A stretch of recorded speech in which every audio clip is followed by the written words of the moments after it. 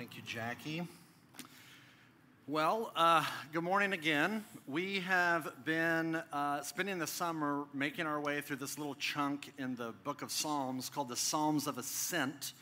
These are Psalms 120 through 134. It's this little particular section of the book of the Psalms where the people of Israel would sing them as they made their way up to the elevated city of Jerusalem. They ascended to Jerusalem. They would sing these songs on their way. These were songs for their sojourn as a way to fortify themselves and give them courage, articulating their faith as this journey. We're on this journey towards God. And so for those of us who claim to follow Christ, these songs are for us as well. We too understand faith to be this journey where we are pursuing God and on this journey towards the city of God. And we need these songs just as much as they did.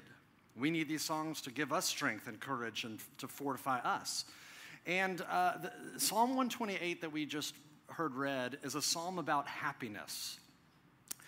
You see that word blessed in the first verse, and that word blessed shows up 4 times in these 6 little verses, which you can also translate as the word happy. It's kind of fundamentally what it's at its root. And Freud once asked this question: what is it that human beings most want? If you analyze their behavior and said, okay, if you just see what human beings are chasing and pursuing, what is it that they're after? And here's his answer to that question. He says, quote, "The answer to this can hardly be in doubt. They strive for happiness. They want to become happy and to remain so." Which is obvious. I mean, we all kind of want to be happy. Even those of us who have a temperament that may be wired to be a little bit more dour, we still want to be happy. What isn't obvious, though, is how you get it. I'll tell you, the answer that most people provide to that question of how do you get happiness, the answer that most people provide can really be boiled down to one word, and it's the word more. I will be happy if I get more money, more square footage, more vacation, more likes and retweets, more food, more sex, more sleep, more whatever. You know, it's interesting. Every single year, the powers that be, put out this world happiness report. They rank countries based off of the happiness level of the citizens. And countries like the US, UK, Singapore, which are extremely wealthy countries, are actually ranked pretty low on the list. And it's countries like Colombia, Finland, Israel.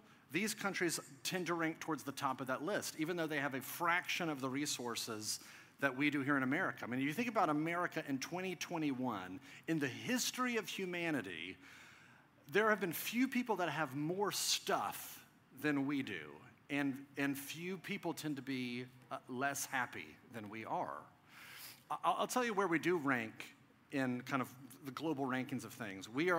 America is towards the top of obesity, of personal debt. We're number 1 in the world for being the most medicated. We're number 1 in the world for also having the most amount of storage units, which just shows you, as a country, as a culture, we have this excess of stuff, and we're not happy. Which shows that maybe we need to reevaluate our answer to that question. Maybe more is the cause of our unhappiness. So how do you get it? How do you get happy then? Where do you find it from? If it's not in more, then where do you get it? Well, that's where Psalm 128, I think, is really helpful, because this thing shows us 2 realities that I want to look at with you this morning. It shows us the key to happiness and the secret to the key. The key to happiness, it's right here. Here's the key. And the secret to the key. So let's look at it one at a time. What is the key to happiness? Well, it's right there in verse 1. It says, "Blessed is everyone who fears the Lord, who walks in his ways." Feels pretty straightforward, right? Blessed, happy. Happy are those who fear the Lord. Now, what does that mean, though? Because fear of the Lord, does that mean God wants you to be afraid of him, like you're afraid of heights, or you're afraid of spiders or something? Is that what he wants? Terror? No. Probably the best translation of what this means would probably be the word reverence. To be in awe of him. Wonder and reverence. That's kind of what's at the heart of fear of the Lord. Think about it like the way that you relate to fire. You relate to fire, you have a healthy respect for fire because you know this thing is dangerous. It's threatening. This is why you don't set up bonfires in the middle of your living room. It's going to destroy things if we don't protect this and watch this. And for as dangerous and as threatening as fire is, it is also simultaneously life-giving. It provides warmth, provides light. The other week, our family was with some family friends, and we were roasting marshmallows by a little campfire, and I just found myself, hypnotized by it. A fire is so captivating, you can just stare at it for hours, it feels like. It's threatening, it's serious, it's dangerous, and yet it's also mesmerizing, hypnotizing. Maybe a better way to think of it is like this. I don't know if you played sports growing up or you play sports right now. I played basketball growing up, had a high school basketball coach named Coach McKee, Mark McKee. Loved him. And in many ways, he was like a second father to me. I would have done anything he asked me to do. I would have, done push-ups, run laps, whatever he asked. I would have taken a bullet for this dude. Such, reverence and respect for him. And yet, at the same time, it's not like me and Coach McKee were like buddies. We weren't boys. We didn't like bro out on the weekend together. He was always superior to me. And that's kind of what this fear of the Lord reality is getting at. It's this understanding that God is God and I am not. He is dangerous and threatening and yet captivating and beautiful. In fact, one of the authors that I read this week said that the fear of the Lord, what's getting at fear of the Lord is another way to understand it, is knowing your place in the world. Knowing your place in the universe, which means if you're going to know your place in the universe, you have to know God's place in the universe. He is God, I am not. He is the creator, I'm the created. He is sovereign, I am dependent. He is holy, I am sinful. Now, from my personal experience from being a person, if you're anything like me, I don't like to think of myself as small and inadequate and dependent and flawed. I like to think I'm in control of my life, and yet part of what it means to fear the Lord is to know that God is the one in control, not us. In fact, that's actually the access to happiness, is for you to become smaller. G.K. Chesterton wrote this fascinating little short story that I'm going to read to you. It's very short, story time with Matt for just a few minutes. But I found this in a book. This is retold by another guy named Mark Buchanan, so I'm reading his version of it. But here's what he says. This is really fascinating. He says, there was a young boy that was given a choice. He could become gigantic or he could become minuscule, and he chose to be gigantic. His head brushed the clouds. He waded the Atlantic like a pond, scooped gray whales into his hand and swished them like tadpoles in the bowl of his palm. He strode in a few bounds from one edge of the continent to the other. He kicked over a range of mountains like an anthill just because he could, and he didn't feel like stepping over it. He plucked a California redwood and whittled its tip for a toothpick. And when he got tired, he stretched out across Nebraska and Ohio, flopped one arm into the Dakotas and the other into Canada, and slept in the grass. It was magnificent. It was spellbinding. It was exhilarating for about a day. And then it was boring. And the gigantic boy, in his boredom, daydreamed about having made the other choice, to be minuscule. His backyard would have become an Amazonian rainforest. His gerbil would hulk larger than a woolly mammoth, and he could ride the back of a butterfly or go spelunking down wormholes. A tub of ice cream would be a winter playground of magic proportions. Life would have been so much more interesting had he chosen smallness. story time over. That's part of what it means to know your place in the world. It's to get in touch with smallness. In fact, I don't know if you paid attention, but maybe, I don't know, a few minutes ago, the last song that we sang, did you know what you just sang? You know what you just prayed? You just prayed, make me poor and keep me low, seeking only thee to know. Did you know you just prayed, make me poor and keep me low? That's what we are after, is going after smallness, knowing our place in the world. God is God, I am not. He is big, I am small. As much as we are allergic to that, if you can get in touch with that, fear of the Lord, that actually opens you up to happiness. So, you might hear this and think, okay, sweet. Fear the Lord, walk in his ways. He's big, I'm small. Check, work on that this week. Now, if you go work on that, you're going to grow tired, discouraged, frustrated, and ultimately not happy. So if that's the key to happiness, what's the trick? How do you get it? Because here's the thing, if you aim at happiness as the goal, the paradox of that is you don't get happiness. You don't get God either. You have to aim at something else. So let's look at that. This is the second thing. What is the secret to this whole key of happiness? To get at that, we need to look at the rest of the psalm. In verses 2 through 4, the psalmist paints this picture of what he envisions as this happy life. This is just the most blessed life he can picture in his mind. Look at verse 2. He says, you will eat the fruit of the labor of your hands. You shall be blessed, and it shall be well with you. Now, of course, this was an agricultural society, farming, gardening, animal husbandry. And he's saying that the blessed life, the good life, is when your fields are in full production and you're just eating the fruit of your own labors. You're just eating out of your own garden. Work is booming. Work is successful. And then he shifts from thinking about work to family. And look at what he says in verse 3. He says, your wife will be like a fruitful vine within your house. Your children will be like olive shoots around your table. He compares his wife to a vine, which is to say that she's fruitful. There's life-giving, lots of babies. And he says your children will be like olive shoots, which is this picture of just they're full of promise, full of energy, they stick around forever. In his mind, this is his picture of the good life. Remember, this is an ancient Hebrew context, and in this world, food and fertility were not guarantees. They're not guarantees in our world either, but we kind of live like they are. But in his world in particular, to have work and family thriving, that's the good life. Now, you can read this, and we got to be careful here, because you might read this and say, okay, wait, if I fear the Lord and I walk in his ways, does that mean God's going to give me a successful job and a spouse and lots of kids? Is that what the psalm is promising? No.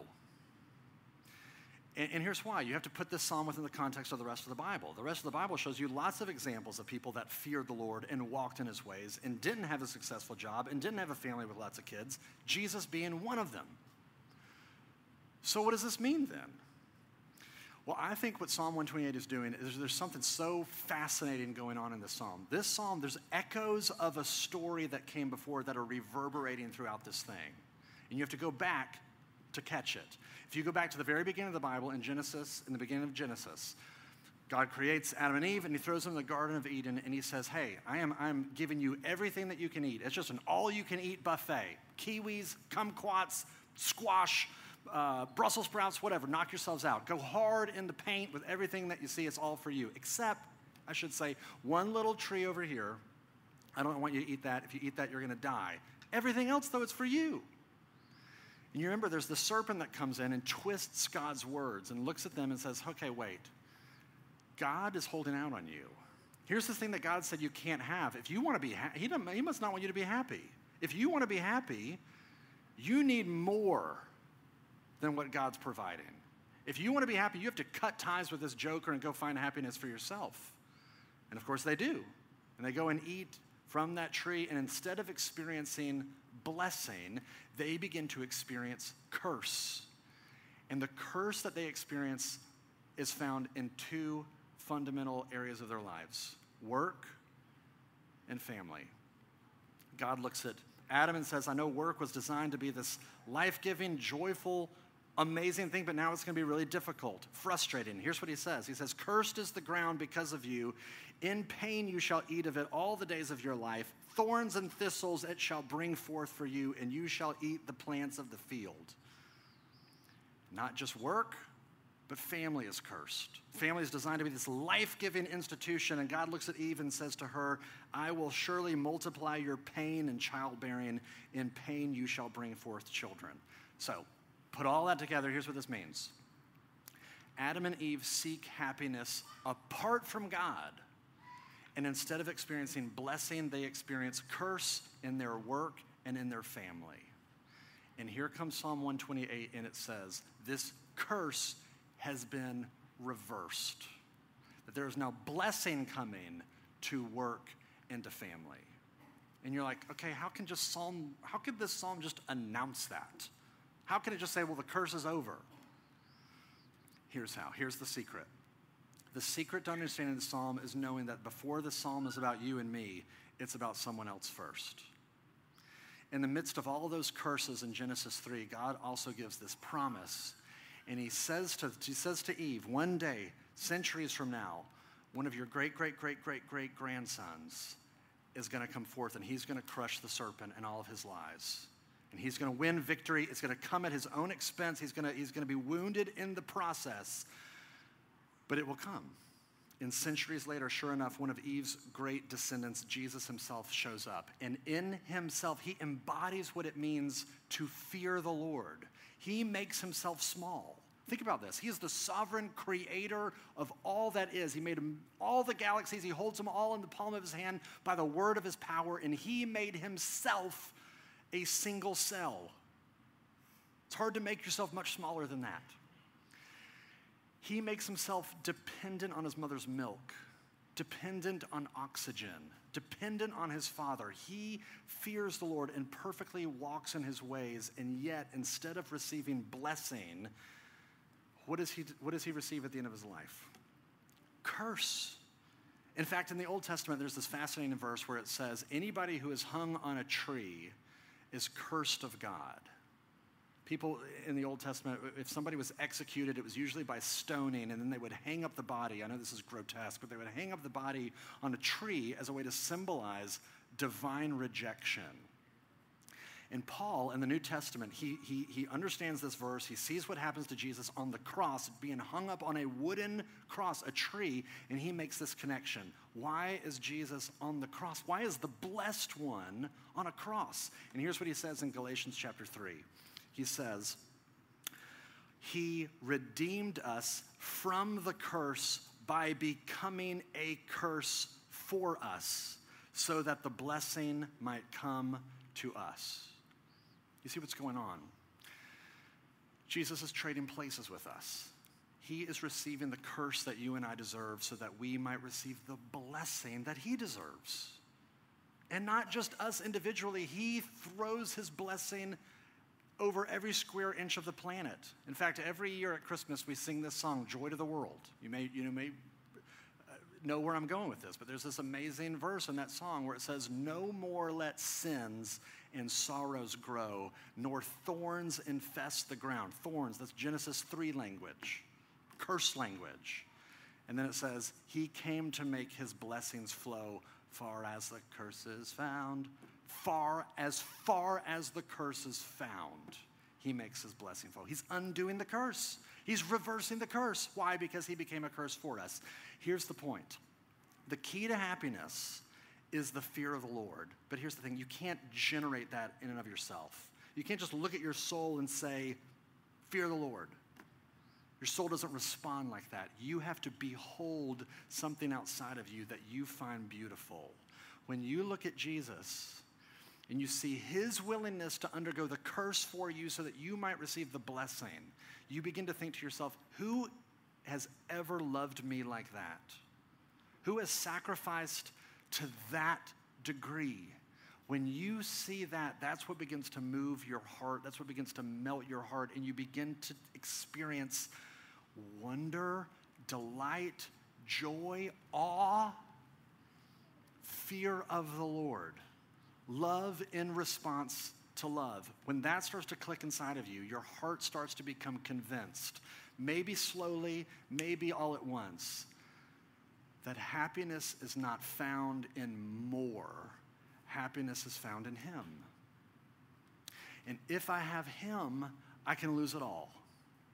And it'll be painful, it'll be awful, but if I have Him, I don't need anything else. This is why for centuries the Christian church has sang this song, "Be Thou My Vision." Let me read you one verse from the song and then I'm done. The verse goes like this: "Riches I heed not, nor man's empty praise. Thou mine inheritance now and always. Thou and thou only, first in my heart. High King of heaven, my treasure thou art." What would compel anyone to say, I don't want riches. I don't care about man's praise. I don't care about wealth, and I don't care about reputation. It's only when someone's heart has been captivated enough to say, High King of heaven, my treasure thou art.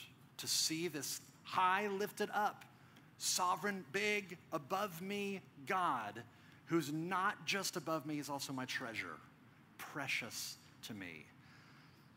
Look to Jesus and have your heart be melted by what he has done. And keep looking at Jesus until your heart gets melted. Blessed is everyone who walks in his ways and who fears the Lord. Consider that an invitation for you this morning. Let me pray. Father, I pray that you would give us eyes to see Jesus and the beauty of it, the wonder of who he is and what he has done for us. And I pray that that would not just be interesting theological data, some fascinating historical, spiritual idea that you find in church, but I pray that that reality would traumatize us in the best of ways, that it would undo us, that it would shake up the foundations that may have grown cold in our hearts, that we would see the wonder of a God who out of complete grace would give himself for someone like us, who would make this trade, this incredibly uneven trade of giving up your most precious son in order to get train wrecks like us in return. I pray that that would move us in the core of our being so that we might begin to experience and taste fear of the Lord. Make us poor and keep us low, seeking only thee to know. That is our prayer, and we would ask this in Jesus' name.